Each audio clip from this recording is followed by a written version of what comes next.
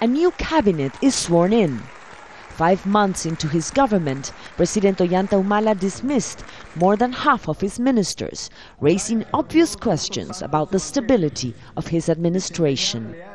Hours before his appointment, the incoming prime minister, a retired army officer, sought to calm the nation. There is no crisis of the cabinet. What is happening is that a readjustment of the cabinet is taking place, as is usual. The President of the Republic has the ability to modify, to readjust, to make some changes, some refining to the cabinet, and that is what has been done.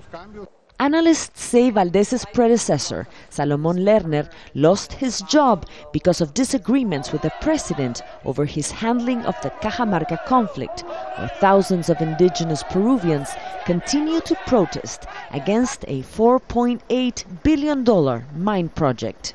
The protesters pretended to impose decisions on the government.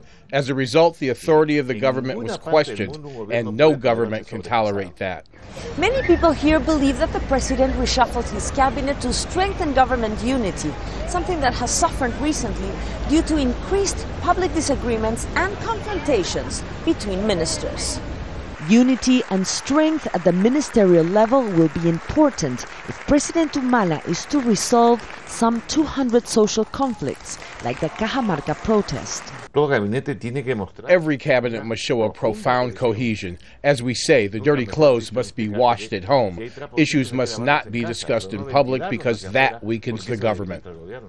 As the new prime minister is a former military man, many people expect the government to now take a tougher line against the protesters.